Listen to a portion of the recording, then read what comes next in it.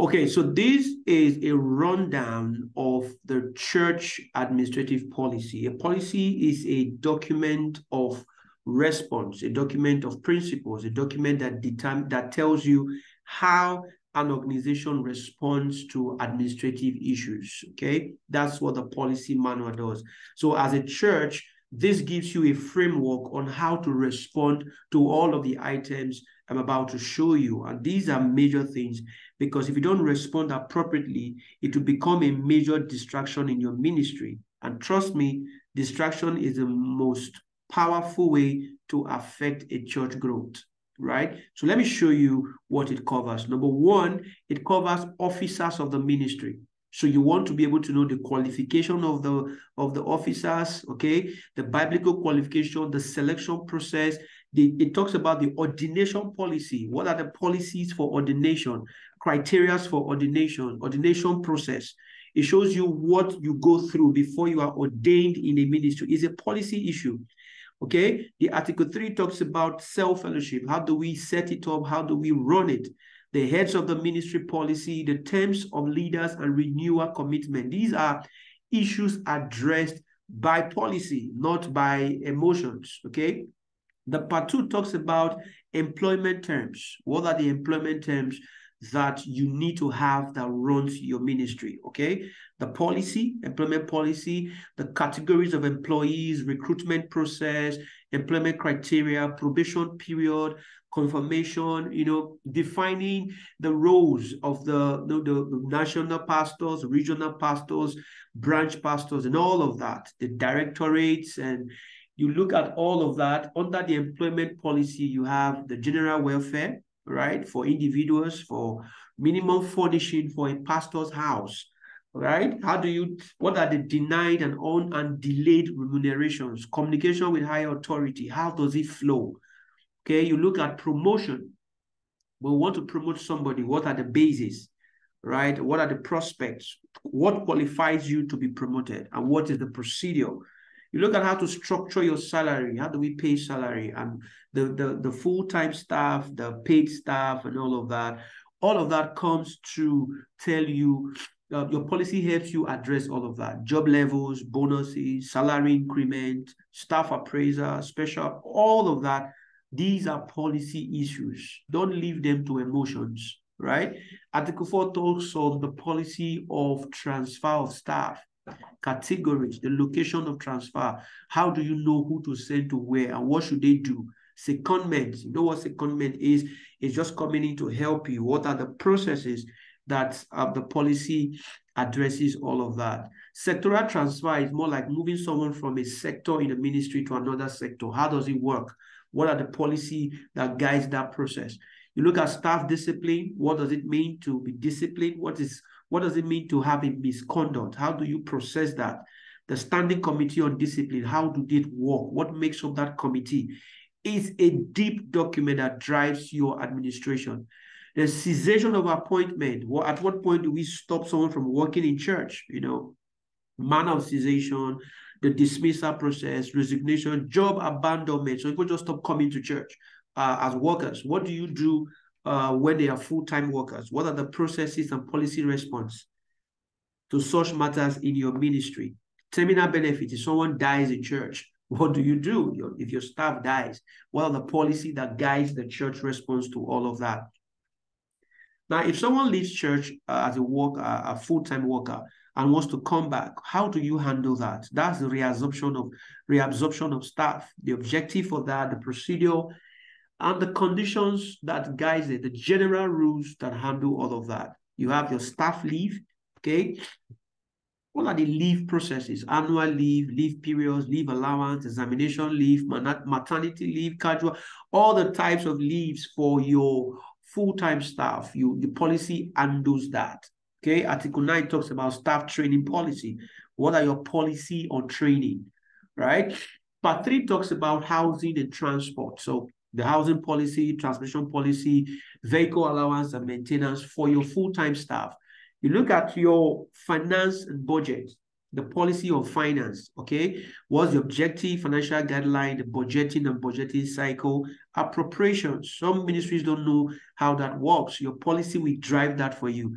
The branch executive council role in appropriating funds, authorized signatures, spending and approval limits, income and treasury matters. You look at all of that, the banking operations, payment processes, retirement. How do you fix all of this if you don't have a policy?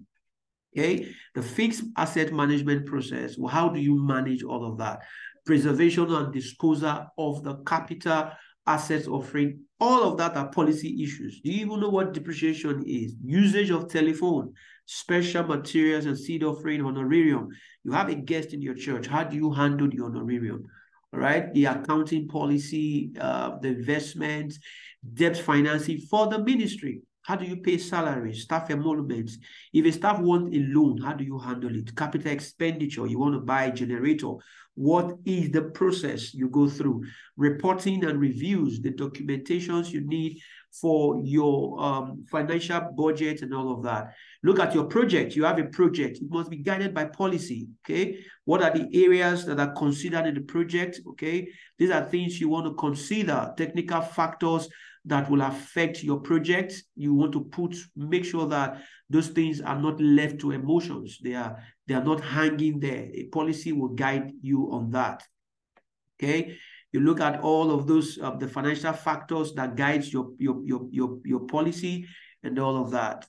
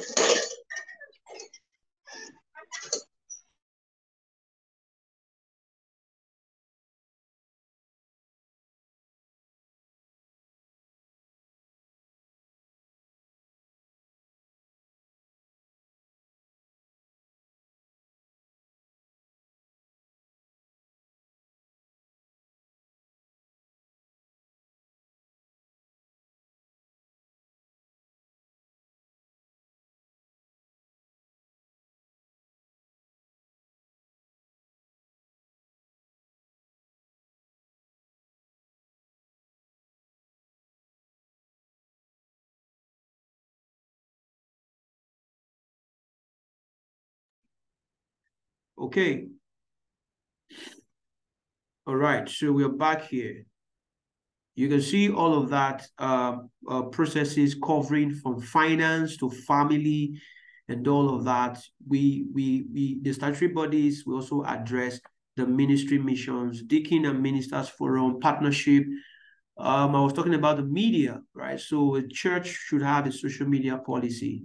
What should be posted? What should not be posted? What are the processes you go through to verify and confirm a post before it is made? These are policies that must be done.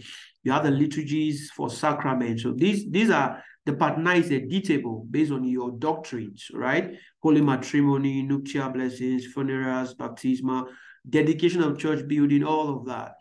Dedication of private building. How do you handle that? Housewarming, priestly invocation over what is given as first fruit, marriage organizer. These are documents that will help you. Part 10 talks about the codes of conduct for ordained minister, right? So this is like a summary of what the church administrative policy manual is. And you can get the template. We've built a template. It's over 200 pages addressing each of these items fully, all right? And we look through a lot of ministries and be able to come up with this document that can help pastors and ministers to solve administrative issues by driving policy. A few pastors that we're working with right now is they got the template and we are editing it to suit what they want. I'll give an example. A pastor wanted to do housing allowance for his workers and he wanted to give them 70% of their rent, right? And then we gave the advice that no, don't do that. Instead, make it part of their payment, then they can request for it upfront. Because if you say 70% of your rent, the worker can go pick a house of 2 million, and that means you're going to pay 70% of that. So you need to be careful when you're developing your policy so that you are properly guided on how it should work, right? So that's a brief